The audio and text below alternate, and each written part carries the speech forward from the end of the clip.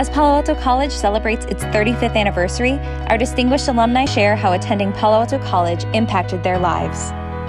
As president of the student government here, I was able to cut the ribbon with for the natatorium. I was part of getting the Palomino accepted as our mascot.